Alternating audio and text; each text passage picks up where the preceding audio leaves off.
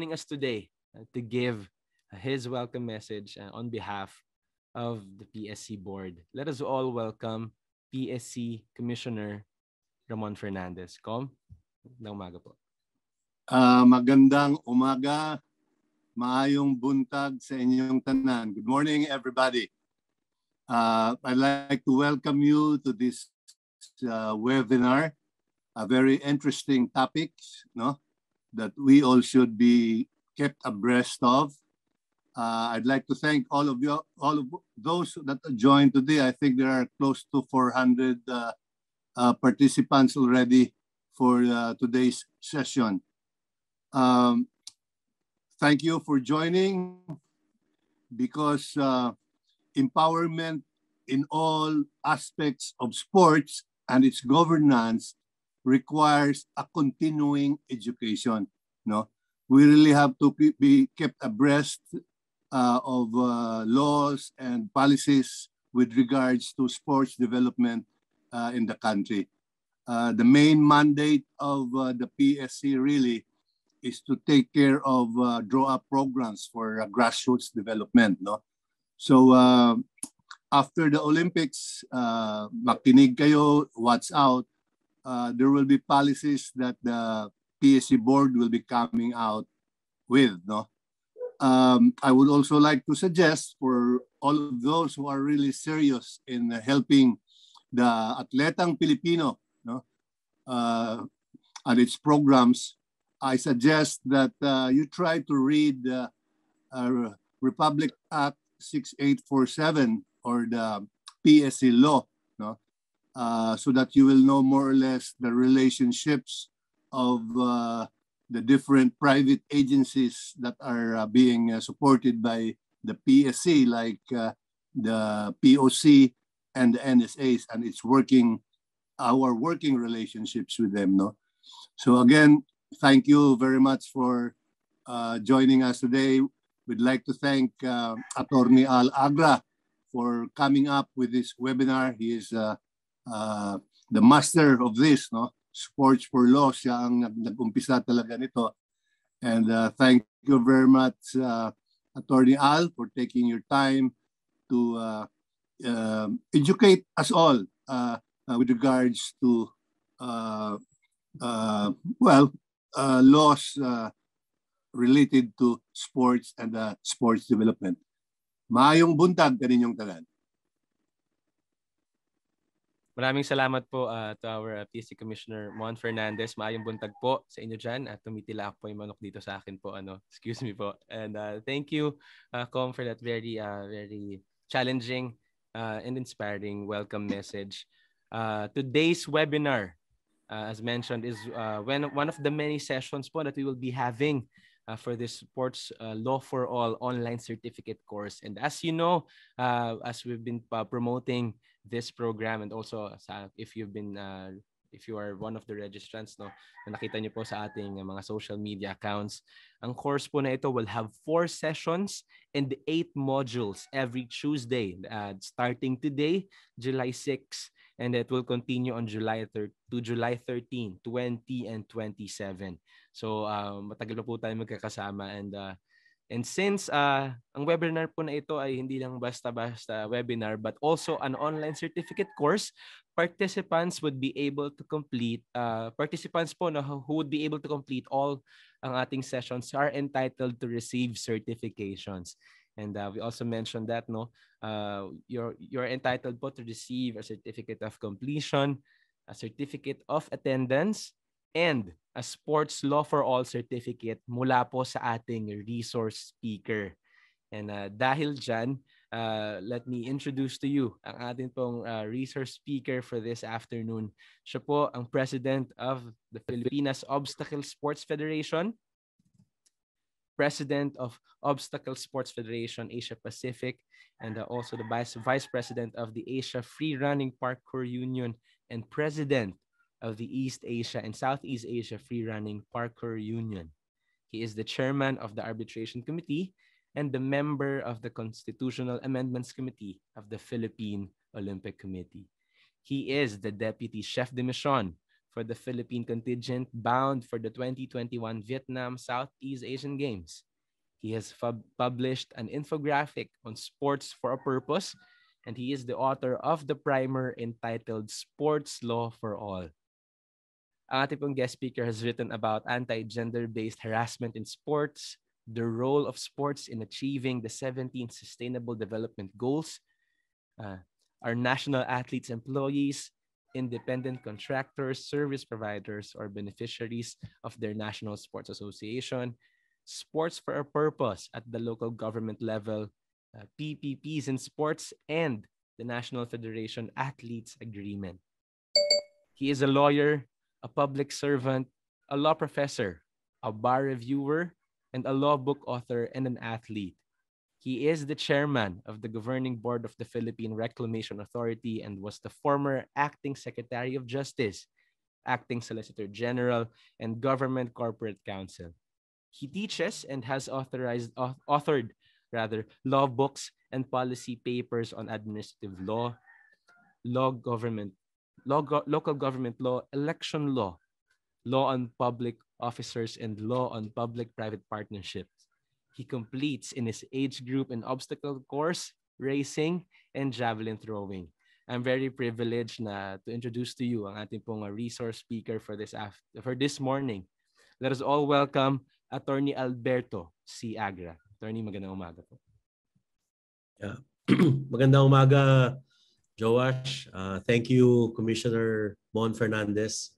And maraming salamat sa Philippine Sports Commission at sa Philippine Sports Institute for giving me this opportunity to learn with everyone. No? I do not claim to be a master of sports law like you.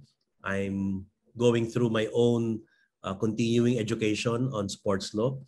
And again, because of this webinar, lumalalim po at lumalawak ang aking kaalaman sa sports law. And hopefully, for the next 4 Tuesdays, lalawak din at lalalim ang inyong kaalaman tungkol sa sports law. No? By the way, let me say that sports law or any field of law is not just for lawyers. It's not just for government officials. Sports law, sports governance, in order to be effective and meaningful, kailangan maraming nakakaalam ng batas. Kaya ito yung pinakabuod ng ating programa, sports law para sa lahat. No? So let me share my first PowerPoint presentation for this morning. Again, we will be together for the next 4 Tuesdays. And let me just walk you through the modules that we will be covering, the 4 sessions that we will be covering for the next Tuesdays. For today and for the 3 more Tuesdays. Today, we will be talking about the big picture, about policies and about governance. And before we adjourn for today's session, we will cover a discussion on national athletes. And for next Tuesday, we will talk about 2 other athletes, the professional athletes and student athletes. At kasama sa discussion na to would be the relevant government agencies who have mandate or jurisdiction over professional sports and also for student athletes. July 20, which is the 3rd Tuesday, we will have a topic on local governance in sports. And we will also talk about partnerships in sports. And for the 4th and the last Tuesday, we will be talking about safe sport, diversity, and inclusivity. And we will be talking about events and spaces. So this slide tells us the 4 sessions and the 2 modules per session, as well as the subtopics. This course, it was carefully designed by yours truly together with the Philippine Sports Commission and the Philippine Sports Institute. So this is, I think, a first. So hopefully this first will not be the last. So at some point we might have a part 2 of this or even an online self-paced course. So let me begin with today's session. And by the way, after this first module, we will have a 5-minute break. Then we will continue with module 2 of today's session before we have our open forum. So let's talk about the big picture.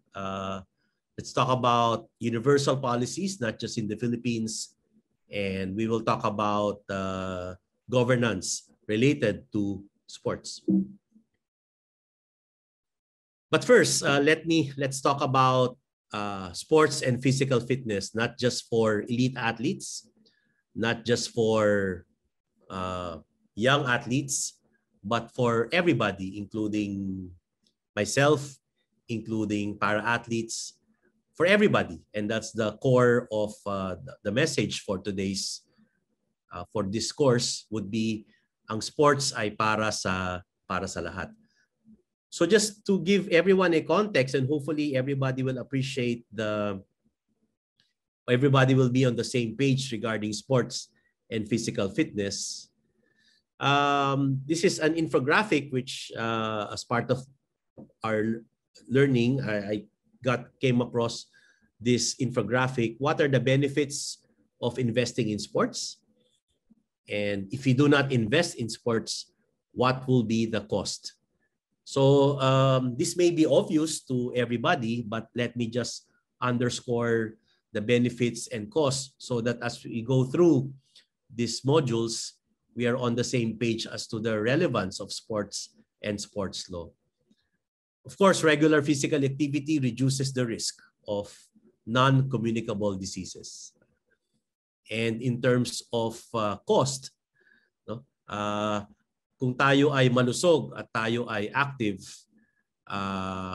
tumataas ang investment in physical, tumataas ang returns if we are all active and healthy.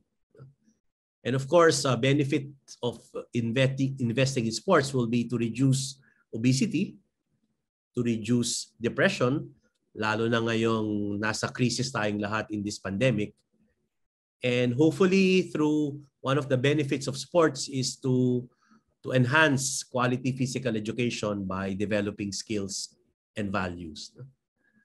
If you look at the costs of not investing in physical activity, the higher the risk for non-communicable diseases. Dumadami ang premature deaths annually. Mas marami pang araw namamatay dahil sa lack of physical activity kesa sa paninigarilyo. And adolescent girls are less physically active than adolescent boys. And an unhealthy society contributes to the health burden of that society. And therefore, lumalaki din ang cost on the budget for being inactive. Medyo this is a wake-up call, no? 81% of students worldwide from 11 to 17 do less than 60 minutes of exercise per day, no? So again, we're part of the sports community, and please be mindful of these facts and figures, no? And let me share with you another fact. There's this study which rates and grades countries in terms of nasaan ba ang aling bansa ang merong pinakatamad or laziest teenagers, no? So ito, when I saw this infographic, I was shocked. So ang Pilipinas ay ranked number 2, no? For me, nakakasindak, nakakatakot itong findings na to, no? And we're just a few points shy of the first placer, which is South Korea. So 93.4% of our teenagers are lazy. And hopefully, makatulong in some way itong ating programa ng sports law and hopefully this will change. This has to change. And again, I don't claim to be an expert in physical activity, but in some of this, in the infographics that I have researched on and chanced upon, napakahalaga ng sports lalo na sa ating kabataan. Fitness, obesity, anxiety, social skills, emotional health, relieve stress, self-esteem, personal skills, skills to use in life, and cognitive abilities. And I was referring to the points raised in that infographic to my left. And of course, to our lazy teenagers, not just I suppose the teenagers, but everybody, napakadami talaga ng benefits of exercise. And again, during this pandemic, the benefits of exercise, I believe, has been highlighted even during this crisis. So again, the reason why I shared these 3 slides is just for all of us to appreciate and to deepen our appreciation and understanding of why sports and physical activity are important. So for this module 1, we have 4 main topics. We will define what sports law is. For those who attended our conversation before on sports law, we will use the same set of slides, of course, enhanced slides. We will talk about the fundamental laws, basically the 1987 Constitution and the UN Declaration of Human Rights. We will talk about peace and development, and more importantly, in order to achieve all of this, we will talk about sports governance. So, but before anything else, and this will be our protocol for all our modules, we will have a quizzer or self-test. Of course, this will not be graded, but I encourage everyone to answer using the icons in this Zoom platform. Check mark for yes and X mark for no. So again, hopefully after realizing the true answers, lalong lalalim ang ating kaalaman about sports law. So let me begin with number 1. Sports is only about physical fitness. Yes or no? Or true or false? So please use your icons. And again, so I'd like to think that everybody got this correctly. Sports is not just about physical fitness. So the answer here is no. It's about social fitness, emotional fitness, psychological fitness. So napakahalaga po ng sports, not just for our physique or physical well-being. So that's number 1. Number 2, sports law involves only one aspect of legislation. So please click your icons. Is this a yes or a no? And as I will explain and amplify later, the answer to this statement is it's a no, it's false. Ang ating sports law, as you will appreciate, kaya naman we will dedicate 4 Tuesdays for this. Napakalawak po at napakalalim ng sports law. It affects a lot of aspects of laws and policies. So number 2, the answer is no or false. And again, please type in your answers. Click in your answers. Third item would be sports law is confined to rules on fields of play. When we talk about fields of play, for basketball, it's the basketball court. For volleyball, for the volleyball court. For track and field, it would be that stadium. So ang sports law ba ay tungkol lamang sa mga pamantayan, mga batas tungkol sa fields of play. And sports law is covers a very broad spectrum. It covers our daily lives. Kaya't ang tamang sagot dito sa statement number 3, it's an X or a no. And we will explain this as we go through our online certificate course. Number 4, sports under the Constitution. The purpose of sports under the Constitution is for an individual, is for self-interest. So ang tanong nga dito, meron bang noble purpose or malalim na purpose ang sports under our Constitution? So sports under the Constitution is for self-interest. Again, type in your answers, click in your answers. The answer is an X. The answer is no.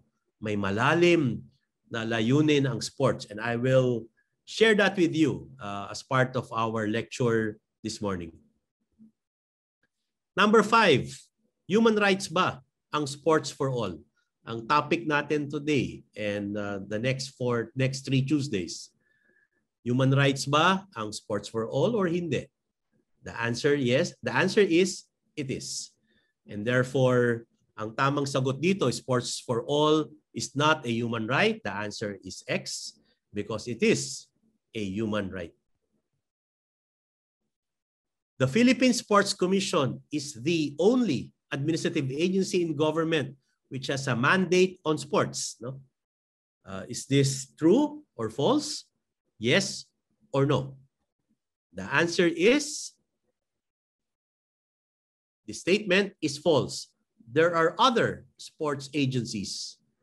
There are other agencies in government na may kinalaman sa sports. And later on, I will show you a matrix of these agencies discussing and describing their respective mandates. So the answer to number 6 is an X or no. Number 7, sports governance is not decentralized. Or if you were to restate this, sports governance is centralized. So ang tanong dito ay, ang sports governance ba ay only at the national level or even at the local government level? As I will explain to you shortly, and for some of us which belong to local government units and even for state universities and colleges, maliwanag na lahat po sila ay may mandate sa sports governance, and therefore the answer to this question, this statement, is false or a no or an X. So if you recount all your answers to these 7 items, the answer to these 7 items would be all no or in the negative. What is sport? I've searched through all the laws, rules, and Supreme Court decisions in the Philippines, and I have not encountered a policy, a stated policy defining sport. No, and maybe some of you maybe you can help me do that search, no, to disprove the fact that sports is not defined under our current laws. But here's a definition which I feel is relevant because I'm a firm believer that sport is broad in terms of its breadth. So it talks about all forms of physical activity, not just physical fitness, but also mental and social. Hindi lang siya yung competitive, pero it also includes recreation, organized or not organized, casual or competitive, and even indigenous sports or games. At the local level, this is one of my primers. I'm promoting and advancing the adoption of a sports for all ordinance in our local government units. My own definition is it is an activity involving physical exertion and skill in which an individual or team becomes better, develops, competes against another, and or interacts with others. Actually, I crafted this definition prior to getting this definition from Future Learn. So I feel even my definition does not cover everything what sports should cover. So again, hopefully everybody attending this webinar will have a broader, deeper appreciation of what sport is. So what is sports law? We have already defined what sports is. Now we are going to define what sports law is. So it talks about all policies, laws, regulations, decisions pertaining to sports and athletes or physical activity. So it is not just about one aspect of law, but it's a mix or a hybrid or an amalgam of laws. So it is not just a single legal topic. The next slide, I will enumerate what these topics are. So sports law, according to this material, is a specialized practice. It talks about an industry. It talks about a particular industry. Right now, we have entertainment industry, arts, hospitality law. So ito yung some people call this boutique laws. So sports law is in the Philippines, not that mature, but hopefully through this webinar, lalong lumalim ang sports law sa ating bansa. The purpose of sports law, and again, if you recall one of our statements that sports law only pertains to the field of play, here it talks about safety, equality, fairness, and integrity on and off the playing field. And again, ulitin ko lang po, no? Safety, equality, fairness, and integrity. Kaya pag-uusapan natin sa course na to, ang human rights, pag-uusapan natin sa session number 7, safe sport, no? Pag-uusapan natin ng equality. No? Napakahalagang konsepto sa sports. Sabi ko nga, ang sports ay hindi lang pang sports. No? And what are the aspects of sports law? It tells us about the constitution, contracts, agency, torts, crimes, labor, trademark, tax, antitrust, and discrimination. Isang interesting discussion later in Module 2 would be for our national athletes. Sila ba ay empleyado ng National Sports Association? We will have a discussion on that in Module 2. Let's now examine our Philippine Constitution, our fundamental and basic law. It talks about right to health. No? Hindi privilege to health. It's a right of everybody. No? Health consciousness. Earlier, in one of the statements, if you recall, is sports in the Constitution for self-interest? The answer is no, not just para sa sarili natin. Sports to foster patriotism, nationalism, social progress, and total human liberation and development. So again, napakalalim ng layunin ng sports law. And this is also reflected in Article 14 of the Constitution, and we have a specific section on sports in the 1987 Constitution, which has two sections. Physical education, no? Encourage sports program, amateur sports, international competitions. For what? What is the purpose again? Self-discipline, teamwork, excellence, and healthy and alert citizenry. So really sports has a sports purpose. No? Sabi nga nila, social change is a team sport. No? So hopefully, itong komunidad na to at ang komunidad na nililikom ng Philippine Sports Commission will be part of that movement. At again, ang mahalaga dito sa Section 2 of, Paragraph 2 of Section 19, yung partnership. Mahalaga ang collaboration between government and the private sector and private sector, government and government. No? That will be, actually, we will cover that in Module 6 of our 8-module course talking about partnerships. And there are other provisions of our Constitution which are relevant to sports, which are actually relevant to everybody. Social order, social justice, dignity, civic efficiency, nation building, well-being, patriotism again, and nationalism again, equality in sports, no? For women, for LGBTQ+, no? Safe environment, healthy environment, mahalaga din to for sports, participation of non-governmental organizations, vital role in communication, and dahil ang sports governance in the Philippines is decentralized, napakahalaga po ng role of local governments. So ito po ang basic law when we talk about the Philippines. But the Philippines adopted also the UN Declaration of Human Rights. And sports is very relevant when we talk about human rights. Free and equal, no discrimination, no distinction, right to life. Lahat tayo ay pantay-pantay kahit sa larangan ng sports. Karapatan din natin ang effective remedy, due process, freedom of expression, freedom of thought, freedom of opinion, and lastly, peaceful assembly and association. So when we form a national sports association, when we form student leagues, no? Bahagi ito ng peaceful assembly and association. Pag tayo ay nagsusumbong dahil merong paglabag ng safe sport policies, no? Bahagi ito ng freedom of opinion and expression. No?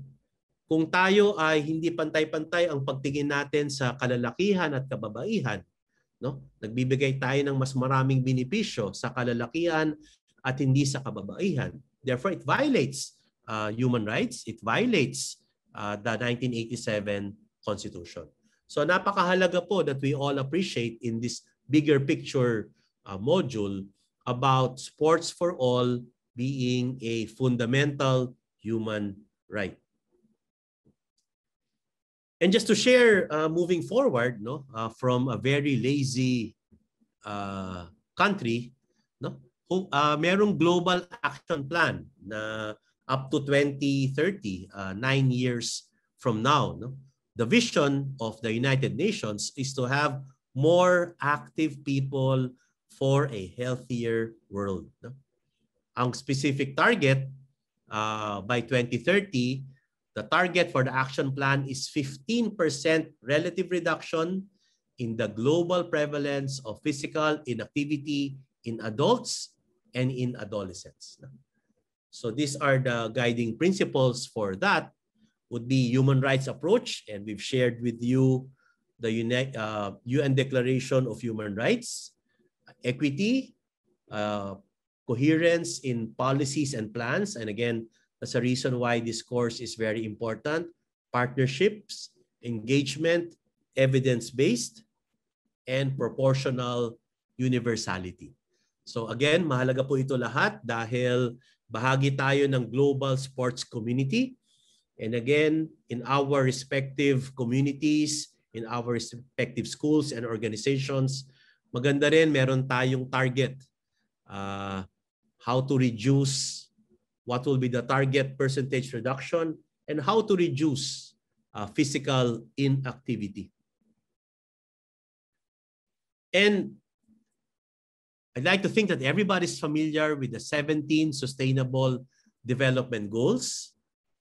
If you look at the infographics here, itong infographic nito by the United Nations is actually geared towards or focused towards sports.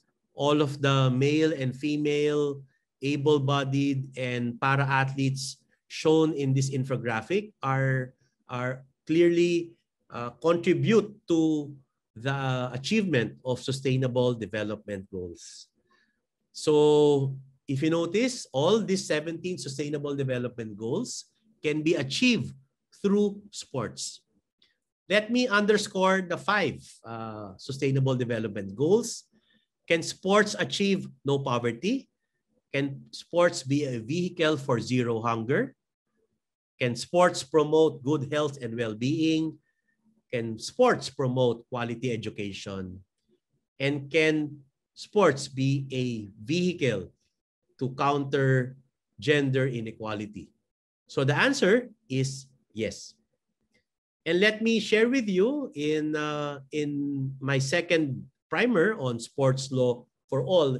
Here are just examples of how I believe the 5 Sustainable Development Goals can be achieved. And again, is this part of sports law? Yes, because part of sports law is sports for all, because it is a human right, and again, which is enshrined in our 1987 Constitution. So here are just my own examples of plans and projects how to achieve the 5 Sustainable Development Goals. No poverty, develop sports programs, magkaroon ng sports infrastructure, break down all barriers na kung saan discriminatory ang sports, provide for sports equipment. So those are some examples of how to achieve no poverty. Zero hunger, let's connect sports with livelihood. Maybe percentage of some of the event proceeds will go to underserved communities. Nutrition, maybe we can form cooperatives, and maybe organic food or healthy food for athletes and everybody else. Good health and well-being, diversify sports, promote sports for all, sports events for all, organize events for all, safeguard athletes again and against any and all forms of discrimination, abuse, bullying. No? Magkaroon ng maliwanag na safety protocols. No? So those are some examples of the how-tos of good health and well-being. Quality education, again, formal and informal sector, investments in physical education. Napakahalaga po nito. And gender equality, that's the 5th, that's number 5 of the 17 Sustainable Development Goals. Safe space, we have a law on safe space. We will discuss safe spaces and safe sport in Module 7 of our course. No? Set up mixed team competitions, denounce all forms of gender exploitation, and equalize prize money. No? Let's say for professional sports, pareho sana ang prize money for male and female. So again, this is my own list of how-tos to achieve the 5 Sustainable Development Goals. And here's my own take of during in our sports conversation on sports law. I also showed this to the audience. So let's just go through this this infographic. No?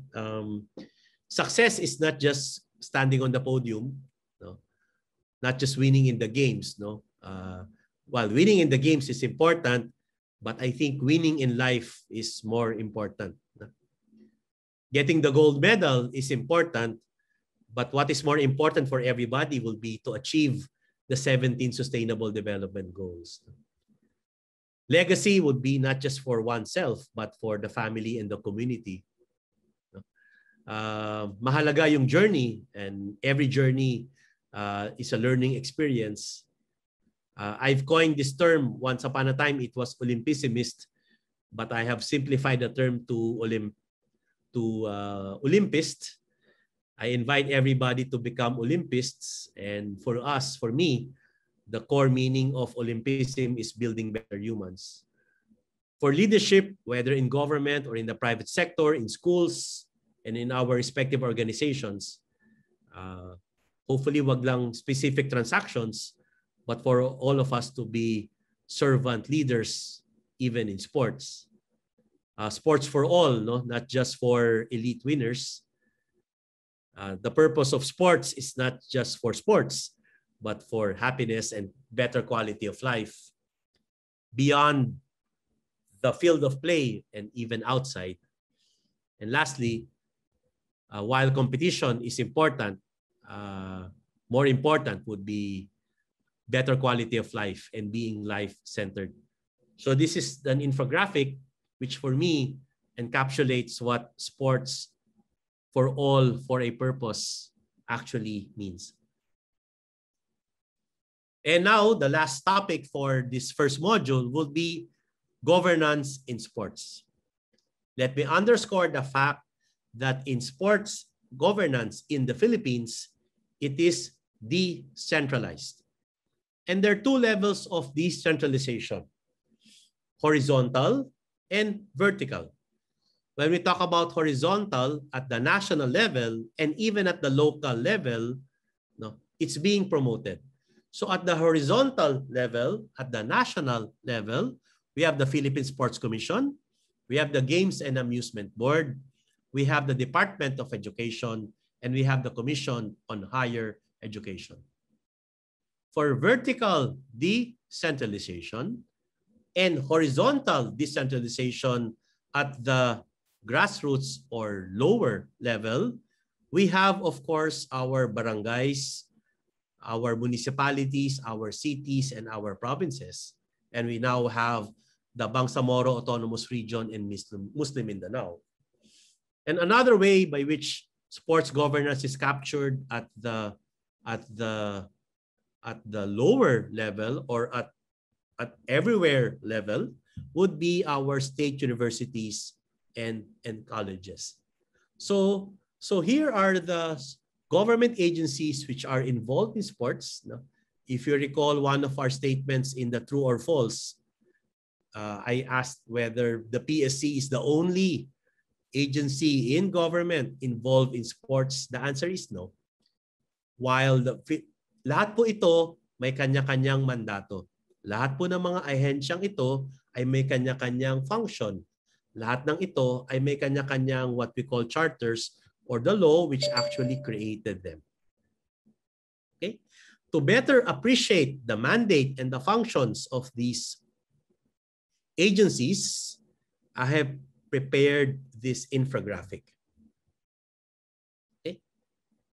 Sige, I'll give you time to go over this, then we will discuss this.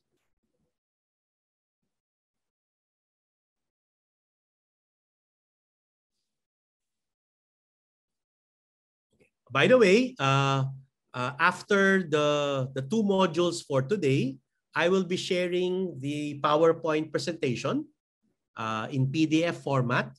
This will be uploaded in our Google platform being managed by the Philippine Sports Commission and the Philippine Sports Institute. By the way, up to yesterday, and which we started last week, yung mga reference materials for modules 1 and 2 were uploaded in this platform. For the reference materials for modules 3 and 4 for our session next week, we will upload the materials beginning tomorrow. But for the PowerPoint presentation for module 1 and module 2, we will share that this afternoon. So let's talk about the agencies involved in sports. Philippine Sports Commission, Games and Amusement Board. Pertaining to education, we have DepEd and CHED. And at the local government level, we have local government units. Okay, let's talk about their enabling law. No? Who created them? No? If you look at these 5 agencies, PSC, DepEd, CHED, and LGUs, these were all created by law. But for the Games and Amusement Board, as in 1948, it is through an executive order. No? So lahat po ito are all de jure or legitimate entities. Philippine Sports Commission, under its charter, it's a governmental, regulatory, national agency with corporate powers. For GAB, it is a regulatory and supervisory agency. DepEd, like the Department of Justice, the Department of Public Works and Highways, it is a national government agency. For CHED, it is an administrative agency which is independent of DepEd. And lastly, at the local government level, barangay, cities, municipalities, provinces, and the autonomous region, these are political and territorial subdivisions with governmental and proprietary powers. All of these agencies, meron siyang relationship with the president. For PSC and for CHED, these are attached to the office of the president. For GAB, it is under the office of the president. For the Department of Education, it is under the control of the president. But for local government units, they're under the supervision of the Office of the President. So iba't ibang levels of relationship with the President. I mean, just to give a short discussion on this relationship, when we talk about control, the one who controls can change the decisions of the one being controlled, where the decision, in this case, let's say of DepEd, is right or wrong. No? So yun yung concept of yung alter ego. So the DepEd secretary or the DepEd department is under the control of the President. When we talk about attachment, no, the members of, let's say here, the commission, the Philippine Sports Commission and the Commission on Higher Education, these are appointees by the President. And under the general rule on attachment, the President cannot change the decisions of the decisions of the Commission. When we talk about supervision, the supervisor, here in the case of the President, can only check whether the supervised, in this case the local government units, are performing the functions given to them by law. In the case of supervision, the supervisor cannot change the decisions of the supervised. So napakahalaga ding maunawaan natin when we look at this infographic would be, ano ba ang primary mandate of these 5 agencies? Philippine Sports Commission, amateur sports, and of course, sports for all. GAB, professional sports. And there are 21 listed sports sa mandate ng Games and Amusement Board. When we talk about the DepEd, talks about basic education, quality education for the public sector. For CHED naman, it talks about higher education, tertiary education, not just for public institutions, but also for private institutions. And for local government units, they talk about local governance, and they're both, local governments are agents of the people and agents of the state. Ano naman ang mga functions of these agencies?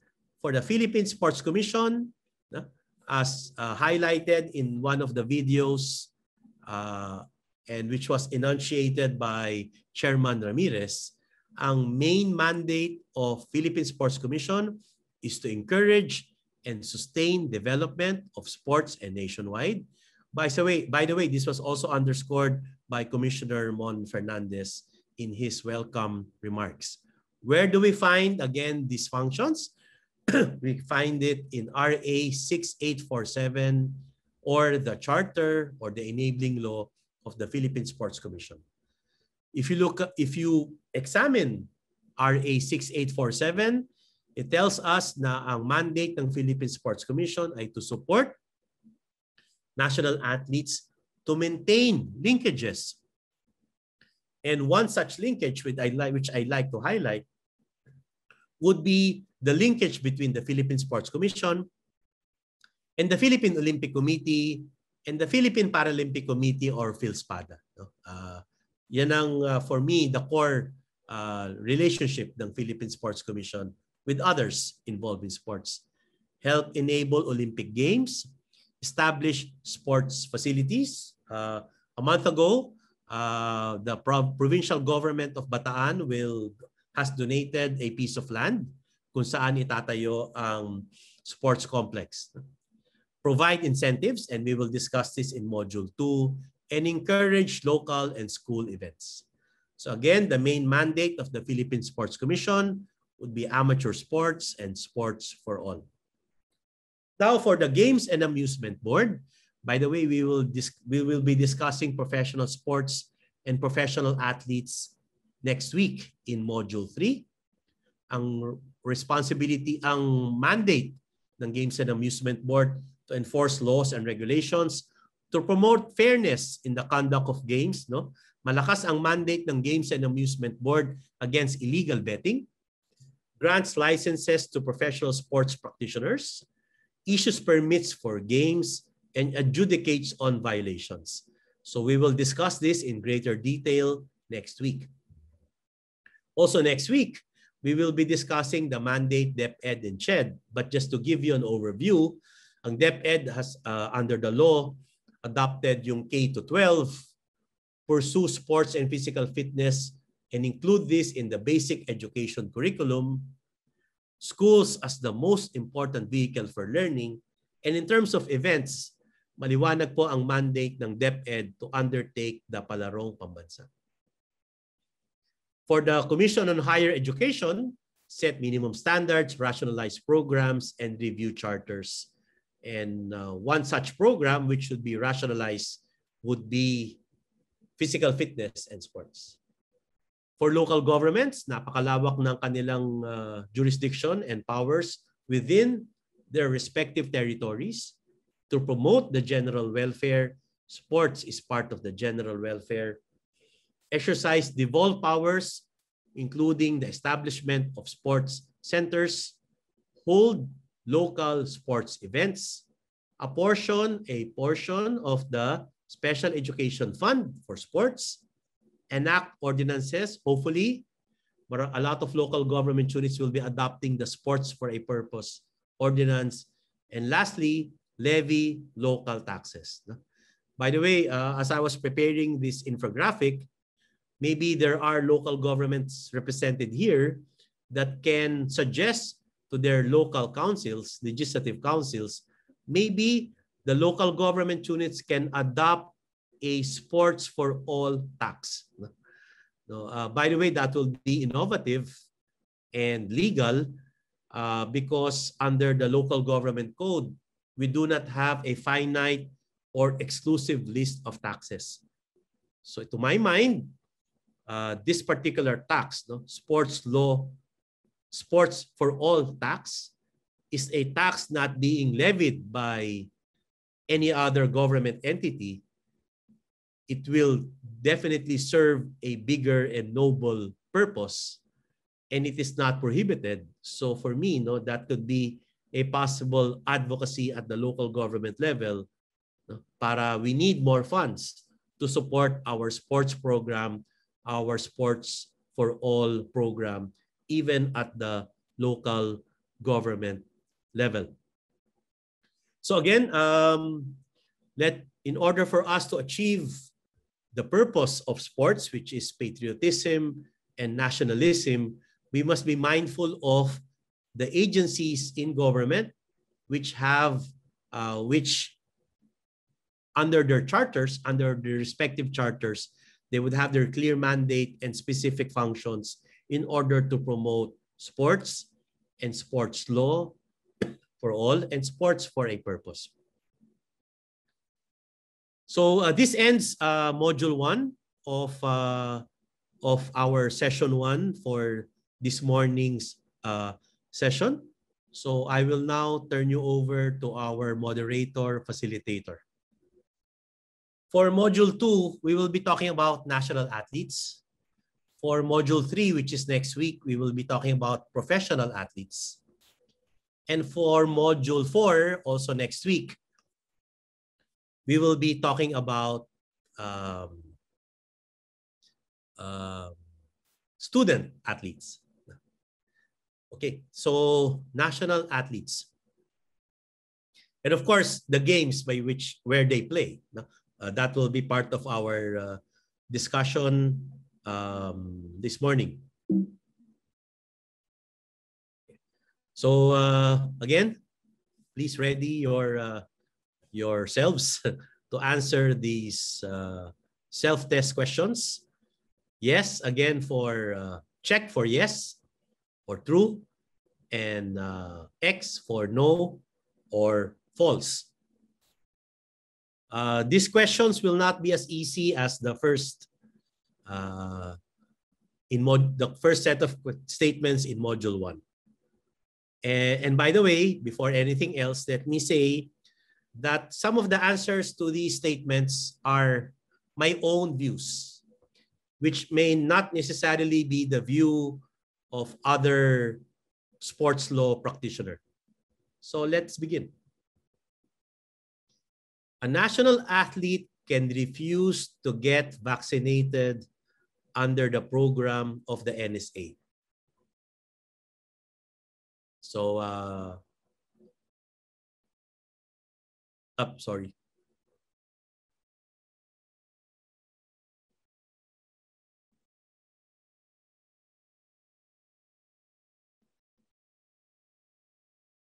So let me just stop sharing and apologies.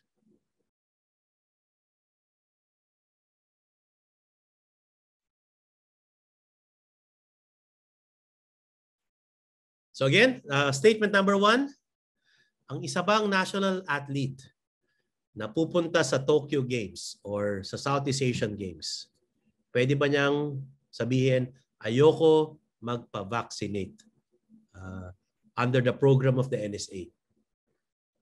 Here, let me qualify this statement. No? Here, I said programa ng NSA. Kasi what if programa siya ng gobyerno? What if requirement siya by the games itself? By the way, for the Tokyo Games, from my recollection, it is not required. It is highly encouraged. So, your answer to number 1, pwede bang mag-refuse? It is my belief, and again, here I'm stating my personal opinion, that ang atleta may right to consent if it's a program of that NSA. And therefore, it is my personal view that a national athlete of an NSA cannot be forced, cannot be penalized, cannot be sanctioned for not getting vaccinated. So that is my own view. Okay, and I will explain that as we go through our module. Second statement. A national athlete is an employee of an NSA. So just to go through all the options, which again, we will discuss shortly, ang national athlete ba empleyado or independent contractor or service provider or beneficiary ng isang national sports association? And let me give you my answer. And again, this is my own answer, which I've shared in 2 of my primers. It is my position, and again, this is Al Agra talking, that a national athlete is not an employee of a national sports association. To my mind, a national athlete is a beneficiary of a national sports association. By the way, iba ang discussion natin pagdating sa professional sports. At iba ang magiging discussion natin for student athlete. But for now, let's talk about national athletes. Most NSAs have written contracts with their national athletes. By the way, for us in the Pilipinas Obstacle Sports Federation, we formed our national teams last week, and all our national athletes signed their respective athletes agreement. So number 3, from what I know, hindi yata ganun karami ang mga NSAs ang merong mga kontrata or kasunduan with their national athletes. For me, it is high time that NSAs and national athletes have their own agreements. Because why? For me, the purpose of having an agreement is to clarify, to outline, to delineate what are the rights and responsibilities of the NSA and what are the rights and responsibilities of a national athlete. And again, in one of my primers, I came out with a sample or draft or template and agreement of a national athlete. Number 4 is safe sport. Safe sport is an athlete's right. Yes or no?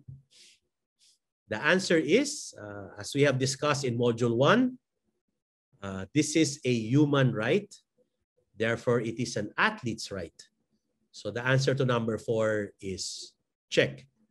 By the way, for 1, my answer is check. Number 2, my answer is X. And number 3, my answer is X. Again, those are my answers. Number 5, a national athlete can get sponsors different from the NSA sponsors? So click in your answers. Can they get, or they cannot get their own sponsors? My answer to this question is yes, they can get. This is part of their right to consent. It is my position that a national athlete of an NSA cannot even be forced to be a sponsor of an NSA. So again, this is my own position. And again, in my template athletes agreement, this is enshrined in that athletes agreement. Number 6, there can be more than one National Olympic Committee and more than one National Paralympic Committee in a country, which is affiliated with the International Olympic Committee and the International Paralympic Committee. The answer is X, because only one NOC and only one NPC can exist or can be recognized by the IOC and the IPC respectively. Number 7, the POC is involved in professional sports. And again, the answer here is, POC is involved in professional sports. The answer is X, because POC is only involved in amateur sports. So the answer is X for number 7. Number 8, the Philippine Olympic Committee is recognized in Philippine law. Therefore, the Philippine Olympic Committee is a government-owned and controlled corporation. No? If you look at the statement, you can break it up into 2 parts. The first one is POC recognized in Philippine law? No? Check or X? The answer is check. The Philippine Olympic Committee, even if it is a private entity, is recognized in 2 laws here in the country. So that portion is check. But is it correct to say that the Philippine Olympic Committee, because it is recognized by Philippine law, does it make it a government-owned and controlled corporation? To my mind, the answer is no. The Philippine Olympic Committee remains to be a private entity, although there is a formal recognition by our Philippine Congress. So the Philippine Olympic Committee is not owned. The Philippine Olympic Committee is not controlled by the Philippine government, but it is recognized under Philippine law. 9, the Philippine Sports Commission can change the rules of a sport. The answer is check or X? The answer is X. The Philippine Sports Commission and even the Philippine Olympic Committee and even the Philippine Paralympic Committee have no authority to change the rules of the sport, because the rules of the sport is prescribed by the international federations, which is respected by the national sports associations, which must be followed by the NSAs and must also be followed by government agencies. And the last statement for our quizzer number 2 would be, in terms of cash incentives, able-bodied athletes and para-athletes are entitled to the same benefits. Sige nga po, what would be your answer to this? Is it check or is it X? Okay, let's pause a bit. Under the law, pareho ba pag nag-gold medal ang isang atleta sa Tokyo Games by the IOC at mag-gold medal ang isang atleta sa Paralympic Games also in Tokyo, pareho ba ang makukuha nilang benepisyo? So pantay-pantay ba ang pagtingin sa able-bodied athletes and para-athletes? Let me explain my answer to number 10. In terms of benefits, they are the same. But in terms of the amount, they are not the same. If you look at our family law for legitimate children and illegitimate children get only half. So just to illustrate that for able-bodied athletes, they will get the full amount. But under our current laws, our para-athletes will only get half of what able-bodied athletes are getting. There are attempts to change this law so that our laws will be truly equal between able-bodied and para-athletes. So hopefully this law will be amended so that it will be truly compliant with our Constitution and with the Declaration of Human Rights. So again, every module gets more interesting than the previous modules. So our topics for before we adjourn this lunch time would be, what are the competitions? What would be the international organizations and how are they represented in the Philippines? What are the classes and status of athletes? And lastly, what are the rights and responsibilities of national athletes? And again, next week, we will be talking about the rights and responsibilities of professional athletes and student athletes. So again, national athletes, we must context situate them insofar as the games, the competitions. So we have Olympics and Paralympic Games. We have events by our international federations and national sports associations or national federations. And next week, we will be discussing professional leagues and school leagues. We also have leagues and competitions by local government units and by private entities. The Olympic movement, what is yung ating international governing body for the Olympic movement would be the International Olympic Committee. If you look at the purpose of the Olympic movement, the objective of Olympism would be, it is not just about organizing the games. It's much, much more than organizing the games. It is for a peaceful and better world. And what are the pillars of the Olympic movement? There are three pillars: the International Olympic Committee, the International Sports Federations, and the National Olympic Committees. In the Philippines, it is the Philippine Olympic Committee. And what is the vision of the IOC, which must be followed by the NSAs and must be followed by the Philippine Olympic Committee? Ethics and good governance, promotion and the conduct of sports competitions, regular celebration, which is every 4 years, the Olympic Games. Enter into partnerships. Again, we will discuss this third Tuesday from today. Partnerships with public and private organizations. Maintain the independence of these pillars. Fight against any form of discrimination. Have athletes represented in governing bodies. Promotion of women in sports. Having clean athletes and protect the integrity of sport. We will cover this in Module 7. Medical care, protection against political or commercial abuse, social and professional future of athletes, sports for all, which we discussed in Module 1. Environmental issues and a healthy ecology, having a positive legacy, culture and education, and safe sport.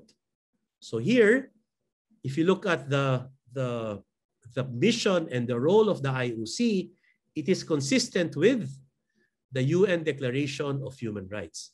If you look at the charter of the IOC, in fact, it cites as one of its basis would be the UN Declaration of Human Rights. Now, let's go to the Philippines.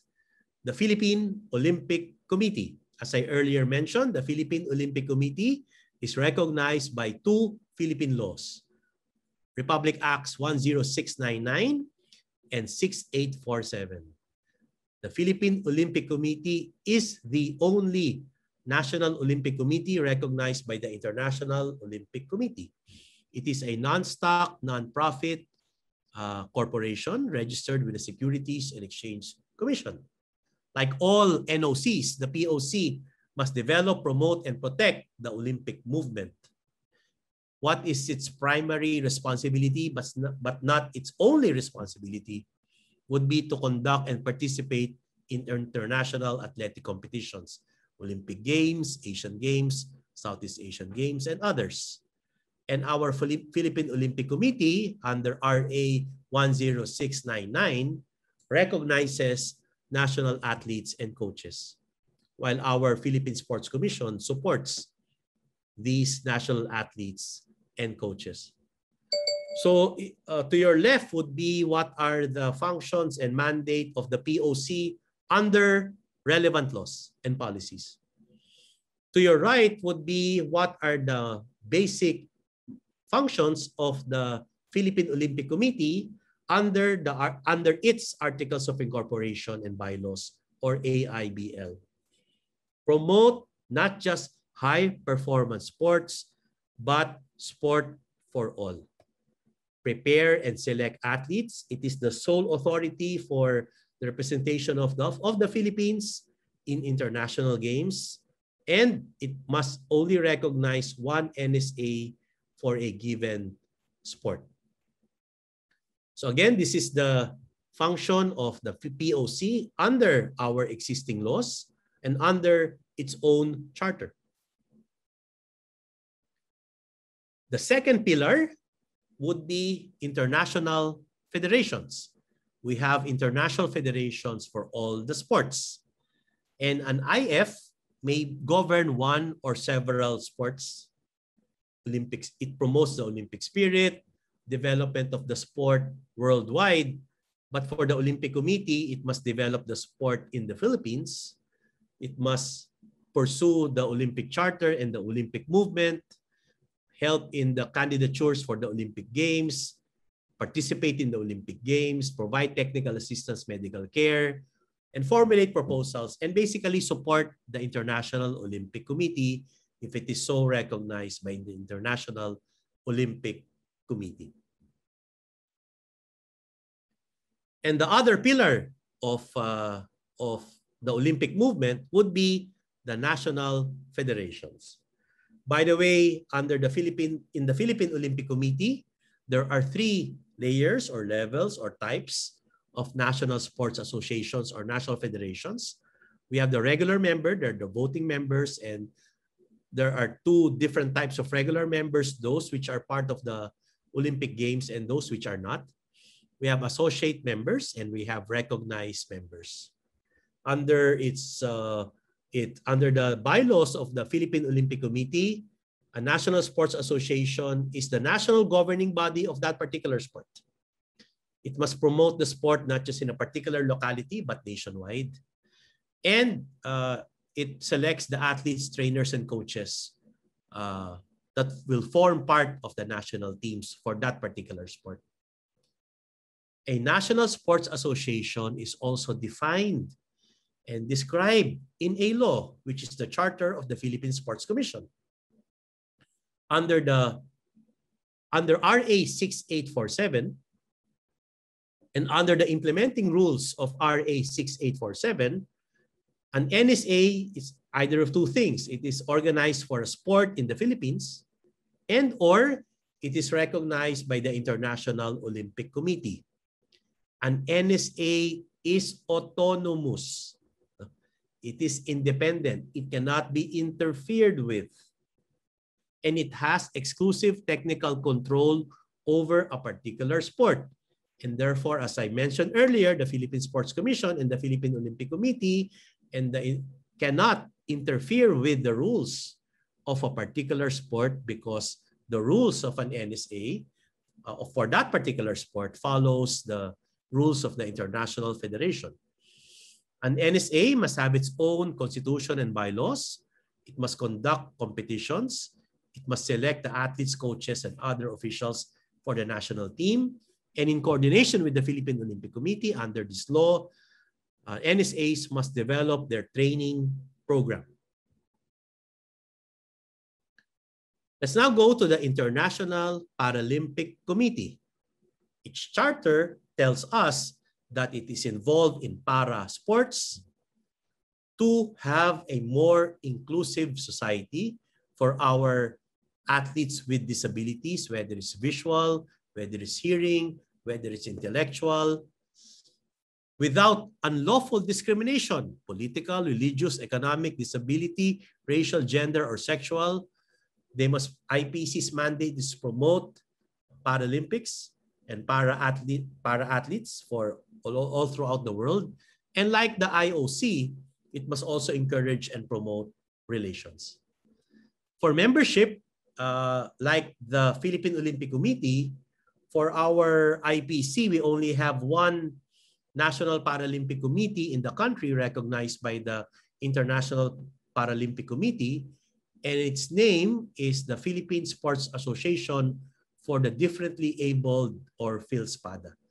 PhilSPADA, if you look at its purpose number 1, serves as the NSA, or National Federation, or National Paralympic Committee for all persons with disabilities pursuant to our Philippine laws.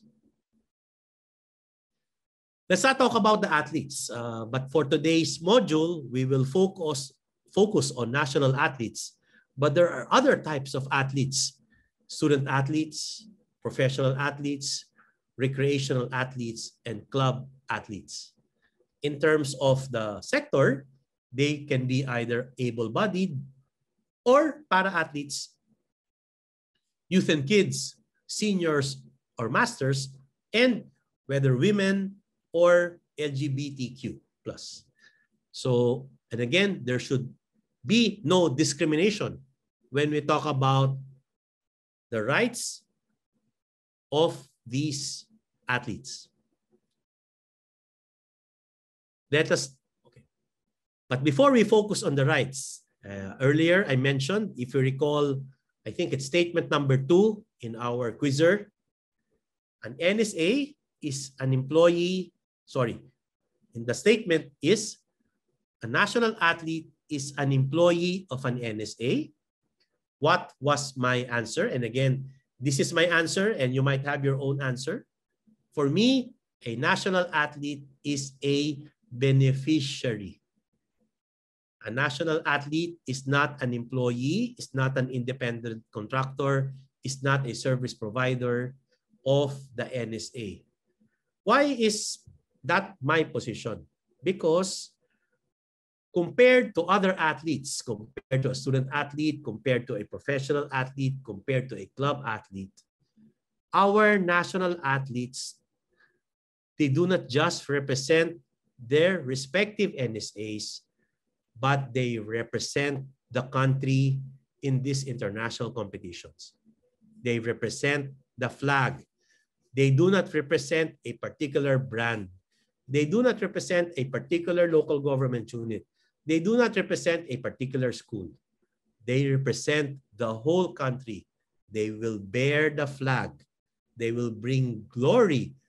They are heroes of our country. And that's the reason why it is my position that national athletes are beneficiaries. So our NSAs serve the interests of these beneficiaries, not the other way around.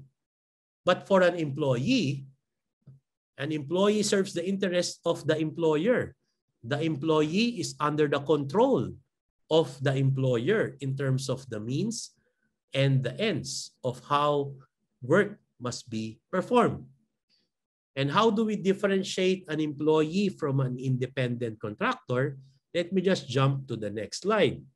An employee, an employer has control over the means and the ends. But for an independent contractor, the one engaging the services of an independent contractor has control over the ends. But an independent contractor has independence. in terms of the manner by which the ends will be accomplished.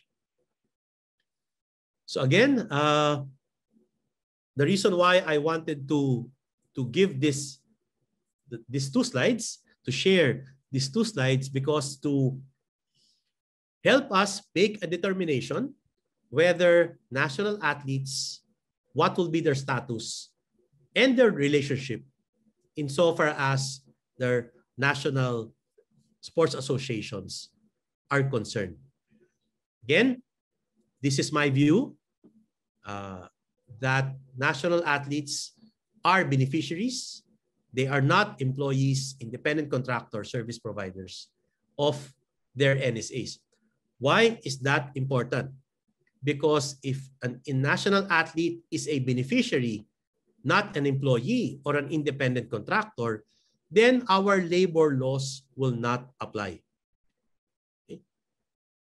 Because what will be the governing law that will govern a national sports association and a national athlete? That will be governed by their contract or by civil laws.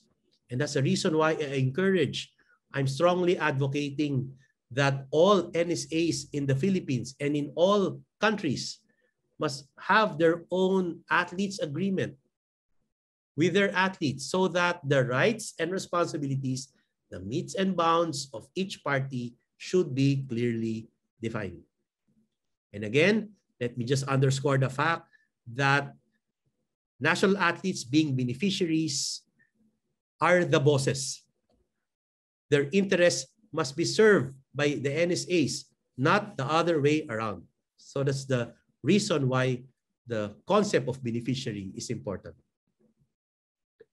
And national athlete is also defined under RA 10699. And national athletes include athletes with disabilities and able-bodied athletes. Filipino, recognized by the Philippine Sports Commission, accredited by the Philippine Olympic Committee, and for purposes of getting cash incentives from the PSC, they must have participated and represented in international sports competition. What is the meaning of an international sports competition? We have these 4 types of international competitions. We have regular major competitions such as the Olympics and Southeast Asian Games. We have world-level competitions which must be held every 2 years, and the number of countries must be at least 45. Asian level, held also biennial, and at least 25 countries. And qualifying events for these international events with at least 10 countries. Okay. Why is this important? Why is it important to determine whether it is regular major, world level, Asian level, or a qualifying competition? Because, as I will explain shortly, the level of competition will determine their benefits under RA 10699. To the athletes here, to the coaches here, to the heads of organization, this is very important to know what are the rights of our athletes. To your left are the rights of athletes which are enshrined, which are listed by the International Olympic Committee.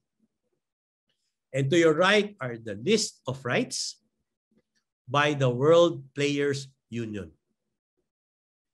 No to discrimination, fair and clean environment, access to information, education, revenues and income, gender representation, mental and physical health, athletes representation, the right to report, the right to privacy, the freedom of expression, and the right to due process.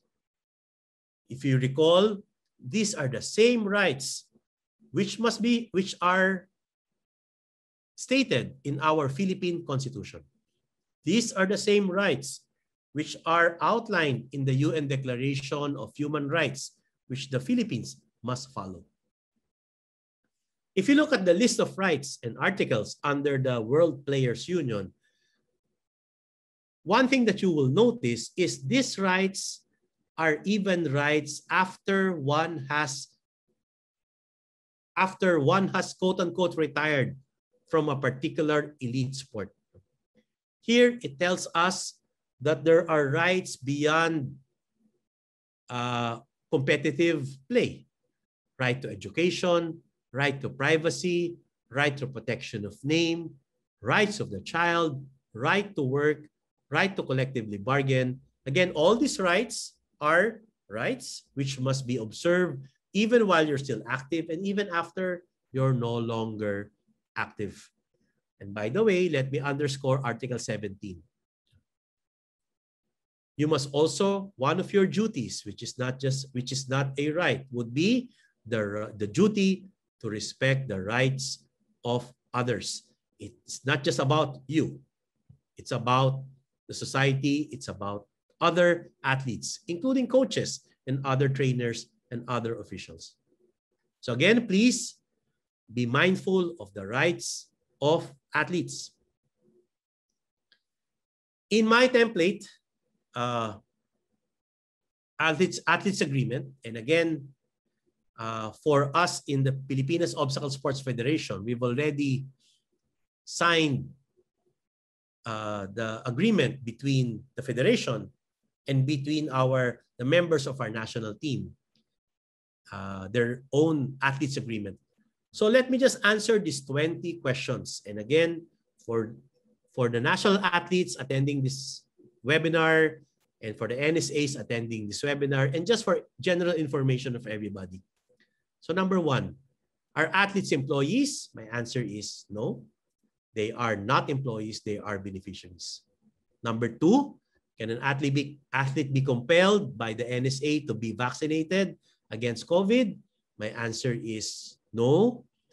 It is a right, but my own personal take is I strongly encourage our athletes to get vaccinated, but they cannot be punished, they cannot be penalized for not getting vaccinated insofar as that NSA is concerned. What is the purpose of this athletes agreement? Of course, to define the rights and responsibilities of the athlete and the national federation. What are the international declarations? We have the Constitution, we have the UN Declaration of Human Rights, we have the rights under the Athlete 365 of the International Olympic Committee, and we have the rights enumerated by the World's Union. Who is an athlete? Again, that's defined also by our laws. But for us in the federation, they must be eligible and they must have, they are qualified. And when we say qualified, they must have gone through qualifying events and races so that there's some objectivity in the selection of the members of the national team. Number 6, an interesting question. Can an athlete leave the NSA? The answer is yes. But under my template agreement, an athlete cannot leave the NSA 3 months before an international competition. So that's the qualifier in this number 6. Can an NSA remove an athlete? The answer is yes. Of course, there are certain grounds. Let's say violation of the agreement, and the athlete must be accorded due process. Must an NSA adopt a safe sport policy? Yes. Again, safe sport is a human right. No to discrimination, no to violence, no to abuse, no to bullying. What are the resources an NSA must provide the athlete? Again, this is contractual. This will be dependent on the policy, program, and resources of an NSA. What is the training plan? There must be a team training plan, and there must be an individual training plan, and the athlete must be consulted insofar as that plan is concerned.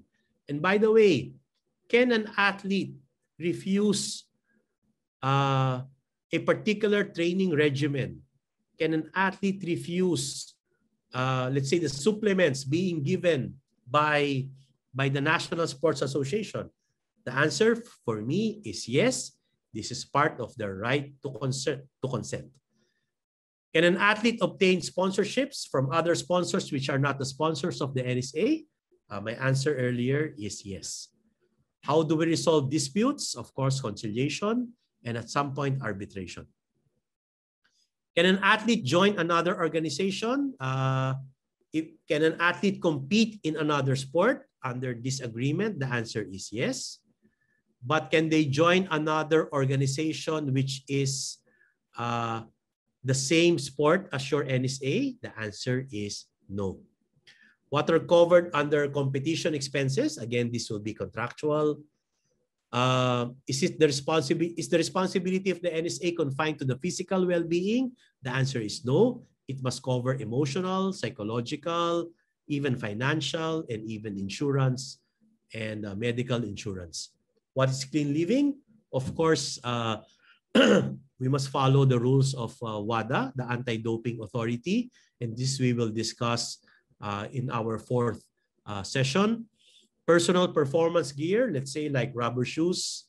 An athlete cannot be forced to wear a particular brand of shoes because that could affect his or her performance, and therefore the right of the athlete must be respected.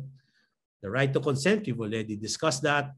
Our athletes are role models. They must ambassadors of the sport, and they must practice sports personship. The effectivity of the athletes agreement under my template is 1 year, but of course it can be renewed. So what are the benefits under the law? Depending on the race, if it's Olympics, Asian Games, or regional, depending on where you stand on the podium, whether gold, silver, or bronze, or whether you're able-bodied or para-athlete. As I earlier mentioned, para-athletes only get 50%. Then there's a ladder of benefits, of same benefits, but the amount is different depending on the competition and the medal.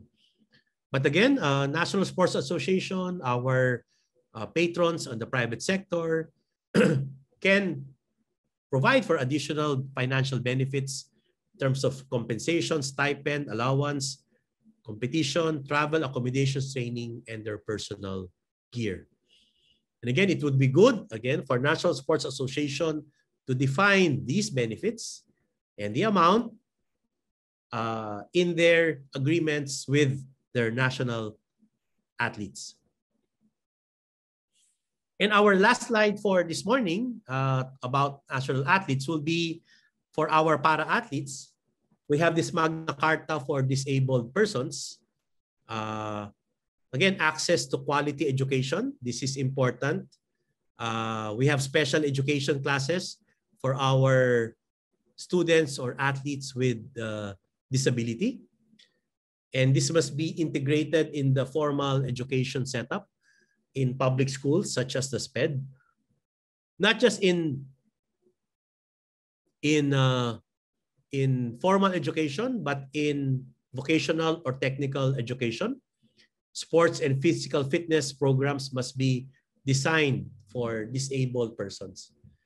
And Section 40, which is actually part of the 17th Sustainable Development Goal and the very essence of partnership, whether it's IOC, it's IPC, whether it's POC or PhilSPADA, would be, and also a part of the mandate of our agencies, whether at the national level or the local government level, would be partnerships. Here, under Section 40 of RA 7277, national agencies and local government units may enter into joint ventures to provide for livelihood opportunities and other undertaking for our, including health, physical fitness, economic and social well-being of persons with disabilities. So that ends the lecture on Module 2, which discusses our national athletes and the games by which they could participate in. Joash? Maraming salamat po, Attorney Alberto Aguia, for that very informative and very cohesive modules. I hope marami pong natutunan ng ating participants here. We have been receiving reactions and questions already. Simula pa lang po ng Module 1, kaya hindi na po natin yung patatagalin.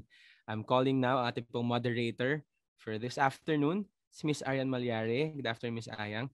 And once we start our open forum, you are still you can still send in po ang inyong questions and reactions to any of our facilitator 1 and 2. Ms. Arian, are you here? Yes. Go Okay, ahead. Joash. Thank you so much, and thank you so much, Attorney Alberto Agra, for that very informative and complete module 1 and 2. And with that po, napakadami na po nating questions na na-receive from our participants today. So ngayon po, ang ating first question will be coming from Patafa, Arniel Ferreira. Attorney Al, your thoughts regarding the prices of the road running races where the female categories receive less compared to male categories. Thanks. Your thoughts, Attorney. Okay. Again, my personal take is because I'm a firm believer and advocate of equality. And I'm also part and helping women in sports in the Philippine Sports Commission. So I strongly encourage all our NSAs and even all our organizers to provide for equal entitlements and benefits to everybody. Siguro one question is, assuming hindi equal, are they violating any law? No. If it's an event of a private entity, no. So there are two views to that. One, you're violating the law because it's unequal. The other option is it is a private undertaking, and therefore it depends on the organizer what will be the amount of the prizes. So there could be two views to that. No? But again, for me, I strongly advise everybody na sana pantay-pantay. Pantay-pantay, male and female and LGBTQ+. And sana pantay-pantay ang able-bodied and para-athletes. Yes. Thank you, Attorney. And next question is from John Stephen Ilaw of the University of the Philippines, Diliman. Hello, I would like to ask if and what sports government agencies under are the UAAP and NCAA? Yeah. Actually, they are independent private leagues. However, the schools themselves are either regulated or supervised by either the DepEd for public schools and CHED for higher education. But in terms of the rules, let's say, of UAAP and NCAA, it is my thinking that there's no government agency which regulates them. Hindi rin siya professional dahil na may authority ang Games and Amusement Board. But of course, like any other agency, like any other private league, they're governed by all laws on commercial laws and civil laws, etc. No? So I don't think there is an agency in government which can regulate or control or dictate upon UAAP and NCAA. But again, we hope we will discuss this in greater detail next week. Kaya bibitinin ko muna kayo konti para magkita-kita tayo every Tuesday. Ayan. Okay, our next question from Ma'am Sarita Zafra of the Triathlon Association of the Philippines. May we request Attorney Al for a template of the athletes' agreement with the NSA for reference purposes. Thanks.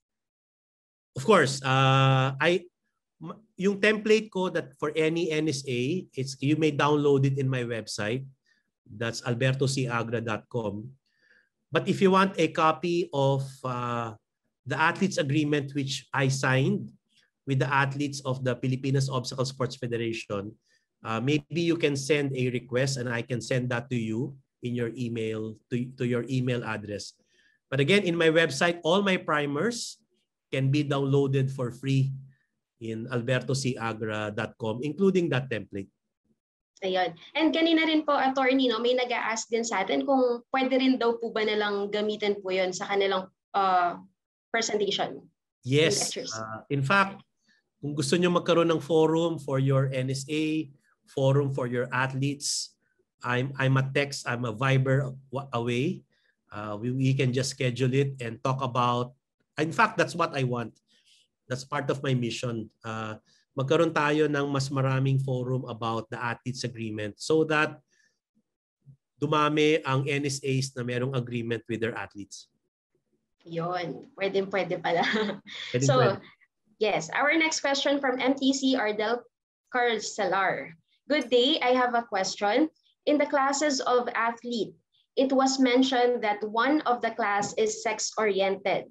My question is, what do you think of a trans woman, man turned to woman by surgery, participating in an all-women sports? Is that allowable or should be prohibited? For follow-up question, in case it is prohibited, isn't it a gender-based discrimination? Since I'm a firm believer in the rights, equal rights of LGBT, there shouldn't be any form of discrimination. Pero ang mangyayari dito, each international federation, baka iba't iba ang kanilang pamantayan or rules governing transgender. No? So for a particular sport or for a particular event, ang kailangan ma-check would be what are the rules of that IF and that NSA insofar as participation of transgender athletes are concerned. By the way, we will be discussing that on the 4th Tuesday. That will be module 7 of our 8 modules. So talagang kailangan kompletuhin ng ating mga participants itong module dahil the rest ng itong mga question nila dun pa ma-discuss. Diba, attorney? Correct. Also, next question from DepEd SDO Bulacan, Richard Reyes. What is your reaction about the disband of Department of Education, Culture, and Sports?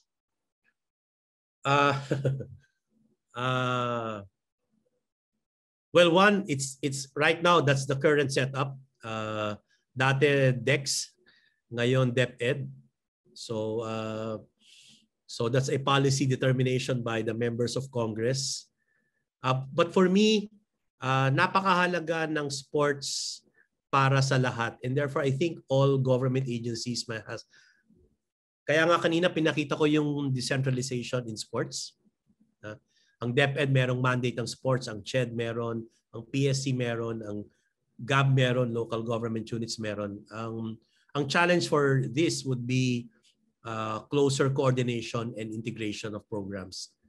So may kanya-kanyang mandate sa kasalukuyan. I wouldn't want to pass judgment whether that law is right or wrong. Okay. Attorney, next question from Wrestling Association of the Philippines, Joaquin Antonio Marte. Attorney Agra mentioned equality. What is his take on transgender athletes competing in sex-specific sports? I think I answered that already. I mean, malalim paniniwala ko. No? By the way, hindi ganito ang paniniwala, sorry, konting personal sharing. No? Hindi ganito ang paniniwala ko nung ako'y bata-bata. No? And I'm also, hanggang ngayon, tuloy-tuloy ang aking learning process and maturing process. Kaya nga, tuloy-tuloy din yung ganitong mga forum kasi I'd like to hopefully expand the orientation of everybody because of my own continuing education process. Lumawak din at lumalim ang aking kaalaman. So again, the reason why we're doing this forum is learning, unlearning, relearning. No? Yes. And hopefully sa mga medyo hindi ganun kaprogresibo at liberal, hopefully the sports course will broaden your horizon perspective regarding women and regarding LGBTQ+. Yes. Next question from Western Philippine University, Ferdinand Gelbolingo. Is there any qualification that will dictate or can be a basis for attaining a directorship of sports? What if the director is now qualified for it? How it will be dealt? Thank you. Yeah. Sorry, director where? Kasi again, bawat institution, whether public or private, may kanya-kanya silang structure. Director, if it's for government, then we have to follow Civil Service Commission rules. If it's a private sector, then they have to follow their own. And of course, labor laws. So directorship in government, whether schools or in any other government agency, is it typically it's career, and again we have to follow civil service laws. Yes. Ito, attorney, from Discast Junlen Arguez. Is there a law regarding standardization of salaries to those local coaches in the Philippines? Okay. Unang tanong, ang coaches ba ay empleyado? Kasi kung sila ay empleyado, then we must follow the labor code. And under the labor code, may minimum wage. No? Pero for as long as you comply with the minimum wage, then wala kang nilalabag na batas. Ang tanong ay, iba't iba naman ang pasweldo sa mga empleyado bawat kumpanya.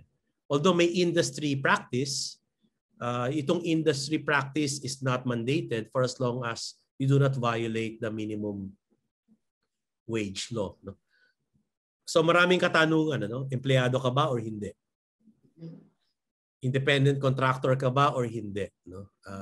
What I answered lang for this morning is ang national athletes ay hindi empleyado. They are beneficiaries. So interesting discussion would be ang coaches ba ay empleyado or beneficiary din? So antabayanan sa next session. Yes.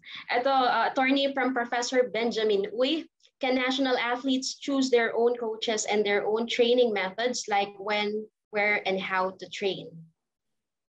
In my template agreement, athletes must be consulted in the drawing up of their training plan. And again, typically, ang masusunod talaga sa coaching and training would be the coaches. But there are certain instances, and normally, again, borderline issue to, if an athlete feels na yung training regimen is not appropriate, if an athlete feels na nakakasama sa kanya yung training regimen, if an athlete feels na yung, let's say, supplements na piniprescribe ay hindi nakakatulong, no? Ako, ang paniniwala ko may right to consent yung atleta. Pero ang point ko dito, sana pwedeng iwasan yung ganung mangyayari through discussion, through constructive criticism. No? But again, mahalaga na linawin ito in the athletes agreement. Kasi kung walang agreement between the NSA, between the coaches and the athletes, this question will not be answered. And the answer to that question can be case to case. So ang hirap, no? Of course, the coaches are there para mag-gold medal si athlete, no? Pero meron ding kalayaan si atleta in terms of, you know. So again, mahirap itong balancing act. No? Yes. Another question from Philippine Standard Insurance, Stephen Tan. If national athletes are beneficiaries, are the coaches considered service providers? Okay. For me, that's for further study. One of my primers will be devoted to coaches. Ayoko munang manghahas in terms of answering that. Maybe my next primer or my next primer will be about coaches' rights and responsibilities. Kasi hindi lang naman rights of athletes and responsibilities. Coaches din and officials. So, antabayanan yung primer na yon on coaches. Okay, and dami pa nating questions dito, attorney. Isa-isain lang po natin. This one from Ricardo IV, Bonghanoy. Is there a law or organization, both national or international, encompasses indigenous people's rights for sports in Sports for All? Clearly, if you recall yung ating definition of sports, kasama ang indigenous games. And marami ring quote-unquote regular or traditional sports na merong indigenous components. So I'm not sure, and I might be mistaken, I'm not sure if there is like an IOC or an IPC for indigenous sports. No? So again, meron din tayong Magna Carta for indigenous peoples. And let me try to tackle their rights as well in our future modules. Ayun. Ito, sir, from Bulacan State University, Gerald Santos. I just want to ask po if there's a law benefits about the student athletes who represent our country in international games. Iba po ba ito sa benefits na nakukuha ng professional athletes? Actually, if you're a student athlete, then you participated, let's say, in the SEA Games or in the Olympics, let's say, then you will get the benefits under the National Athletes Incentives Act and Coaches Act. So not because you're an athlete, but because you participated in that event and because you landed in the podium. No? So professional athletes, iba yun. Again, depende rin sa International Federation whether professional athletes can play in amateur games.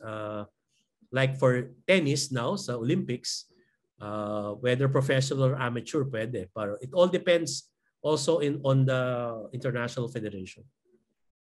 Yes. Attorney, another question from Joaquin Antonio Marte of WAP. Is there a specific law covering minor athletes, juniors, national teams, and do they receive the same benefits as senior athletes? Ang sakit pakinggan yung senior, ano? So, Elite. no, I mean, whether you're minor, of course, you need certain consents, no? Especially from the parents or the guardian. But if you're a minor, then nagkaroon ka ng gold medal. For example, si Ayala, our tennis junior tennis player who's now competing in Wimbledon, she will be representing. I don't know if she will compete, let's say, in the Southeast Asian Games, and she brings home the gold. So kahit minor siya, makukuha niya yung prize incentive under the law. Again, not because she's a minor, but because she participated in the SEA Games and brought home the gold. Yes. Another question from Coach Jojo Posadas. Ano pong reaction nyo regarding sa salary ng foreign coach compare sa national coach natin? I suppose ang point niya is mas mataas kasi ang sahod ng foreign coach compared to local coaches. Again, if it's is there a law being violated dahil iba ang kanilang sweldo? Again, in our labor laws, di ba, kailangan for foreign coaches or even for foreign nationals, pwede ka lang matap kung walang local counterpart that can do the job. And two, our foreign, yung mga expats, kailangan may technology transfer for local coaches. And again, we have a lot of foreign players and foreign coaches na naturalized na here in the Philippines, and therefore hindi na sila technically foreign. So I'd like to think na the reason why others get higher salaries than others because of expertise and experience. And hopefully at some point we will exceed the expertise and experience of foreign nationals. So that should not be a permanent thing. Okay, last question, attorney, before ko i-turn over kay Joash. From Dean Kiko Diaz of the University of the Philippines. Yeah, can the executive branch of government, in this case PSC, take lead so amendments in RA 10699 can be pushed more aggressively? The answer is yes. Actually, lobbying must be a concerted effort. And part of the mandate of all government agencies is to propose amendments to existing laws. So I think for me, kung magandang ilobby yung parity of benefits between able-bodied athletes and para-athletes. I think there's a pending bill now. Hopefully that will become a law. Pero right now, to my mind, there's discrimination. Ano? Actually, yung iba nga nag-iisip, what if filean natin ang kaso yung questioning the constitutionality of that law. Actually, that's another option in terms of all remedies. No? One, change the law. Two, question the law. If you feel it violates the Constitution, such as the rule on equality, then it depends on the Supreme Court whether they will, one, take cognizance of that case, and whether one, and two, whether they will rule in favor of the petitioner. But again, ako, I'm a firm believer that dapat pantay-pantay. Yes. Thank you, Attorney Agra, and back to you, Joash. Thank you. There you have it. That concludes our open forum for this session. Maraming salamat, Ms. Aren Malyari, and our resource speaker, Attorney Agra.